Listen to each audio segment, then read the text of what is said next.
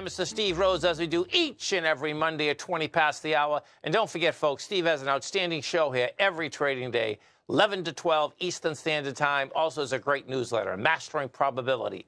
Now, it's very easy to get Steve's newsletter, folks. You come over to our website at TFNN. Go into newsletters. You're going to see it right on the right-hand side, the top row. You can get Mastering Probability for 1 month for $149. You can get it for 6 months for $695, which is a savings of $199 at 22%.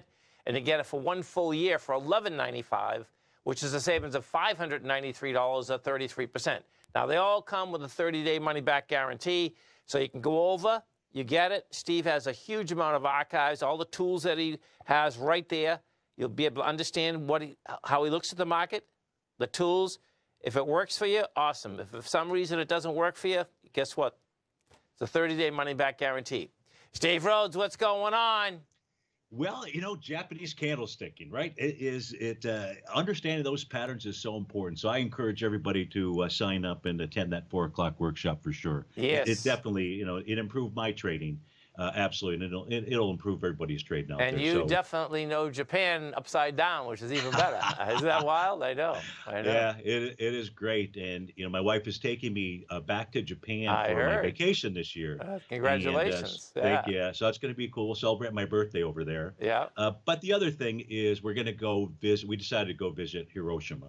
Okay. So cool. It'll kind of be you know, we went to see the Oppenheimer movie. Yes. So that was kind of good just to, I didn't really have as much detail about the Manhattan Project, you know, as was at least shared in that movie. So it's really a pretty cool movie, but I wasn't expecting a 3-hour movie. Yeah. So, you know, but it was great. And it'll be nice to kind of just go back there and reflect based on all the travel that I've done, you know, just in the last few months. So that'll be pretty cool. Cool.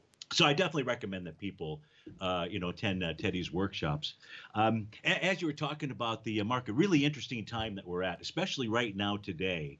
And what I have up on our screen for us to talk about is really gold and U.S. dollar and a couple of other things. But here, if we take this is a daily chart for the gold futures contract. And as you mentioned, there's a number of different tools that I use out here. And one of those tools is the TD9 count. Okay. And what I've got displayed here, I just put up the continuous contract for gold so that I could go back far enough. And this takes us back into November of 2021, just to take a look at all of the TD9 signals that are present. Now, you'll see some other TD9 count tops out here or bottoms, Tom, but those are not valid patterns. So I've identified each of the valid patterns that follow the rules that I follow here. And so what we can see is 9 of the last 13, or 69% of these TD9 counts, whether they're tops or bottom, generated what I'll call a successful signal. If it was a top, it was a top. We saw, you know, a decent retracement. The interesting thing is, if we don't take a look at the tops, we just look at the bottoms, which is really what you and I are talking about today. Yes. What we have is 7 out of 7. So 7 of the last valid TD9 count bottom patterns have resulted in a market rally. So we're at that stage. This is going to be the first failure out of 7 is possible. But what I can share with folks is since November of 2021, each valid TD9 count bottom that is formed has worked. So this is signaling to me that we should see a rally in gold. Now, as you pointed out, if gold is going to rally, well, in the face of the U.S. dollar that is trading above profile resistance and doesn't have a topping pattern, well, this chart here, Tom, is a correlation chart. And this shows us the correlation between gold and the U.S. dollar. And this is a correlation over a 3-day time period. So what this chart shows is the very bottom panel, when the bars are below 0, it tells us that there's an inverse relationship, what you would expect out there. And when the bars are above 0, it tells us about a direct relationship, that they're both moving in the same direction on average over a 3-day period of time. Now, before people get too hung up into dollar higher, gold lower out there, what we really have to realize is if we go back and we take a look at a longer term chart, this is a quarterly chart, just so I could get enough data out here for people to take a look at. Gold definitely bottomed in 2008. And I've marked out there that yellow line on the top portion of the continuous contract for gold. That matches right up with the dollar bottom. So we do have gold that is traded higher in the face of the U.S. dollar index trading higher as well. But that correlation right now that is in place right here, this says that, geez, if gold is going to bottom, then we really should see the dollar form some type of top. Well, I mentioned that on the daily time frame that gold was in a breakout mode. Now, there's different A to B equals CD patterns that are out here. I've shown the most conservative A to B equals CD, which shows that we're already at the 1 to 1.272 expansion level. That's the upper left-hand chart. If we take a look at the weekly chart on the upper right-hand panel, what we're going to see is that prices run into both trendline resistance and the top of its weekly profile. Now, this is what's referred to, Tom, as a bearish structured weekly profile. And that says from the U.S. dollar index that where sellers are lined up is between 102.54 and 103.49.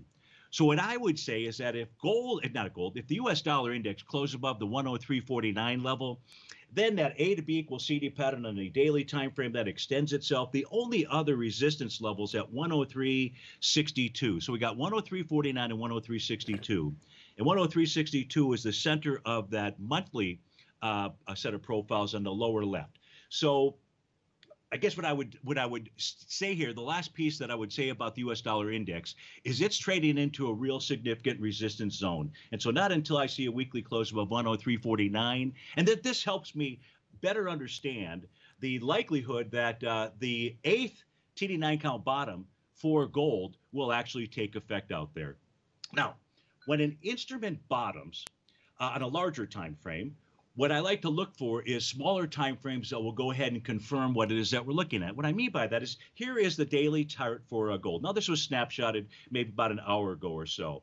And here I take a look at a 5-hour chart, a 4-hour chart, a 2-hour, 1 hour, 30-minute, 15, and all the way down to the 10-minute time frame chart. So as of an hour ago, the 2-hour and the 4-hour charts had confirmed Rhodes momentum indicator bottoms. On the 5-hour chart, all that needs is a bullish reversal candle, bullish engulfing candle, bullish reversal candle at the end of the session out there. So that may or may not come to fruition. But we can also see that the 30 and the 60-minute charts have confirmed by the D-point pattern. So on the 60-minute chart, or the 30-minute chart, I should say, I've drawn in the A to B equals CD to the downside. Well, if you take a look at the 60-minute chart for the daily, it's got that same pattern in there. And there's your bullish reversal candle, a piercing candle that I'm sure that Teddy's going to talk about this evening.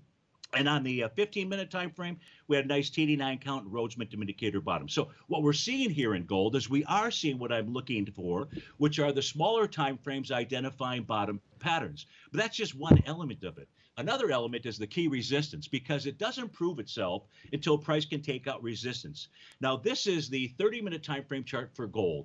This shows the green horizontal lines of the TD9 count breakdown resistance levels. What we can see is gold has not taken any of those levels out. In fact, 1953.60 is the number to be paying attention to, because we can see that gold rallied up into that level. It was not able to overtake that. And so if gold is really going to identify a bottom, Tom, we need to at least see it close above 1953.60 out there. Silver is also going to form a daily TD9 count bottom, and the number to be watching here is 2206.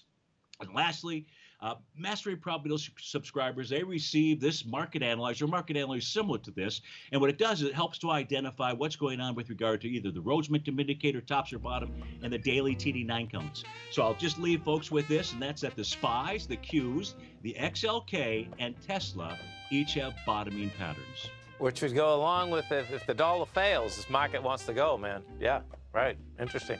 So we'll see if that resistance area in that weekly chart, if that holds. And folks, very easy to get Steve's newsletter. Come over to our website at TFNN. You're going to go into newsletters. You're going to see it on the right-hand side. Steve, you have a great one, a safe one. We look forward to the show tomorrow. Thanks, Tom. Take care. Stay right there, folks.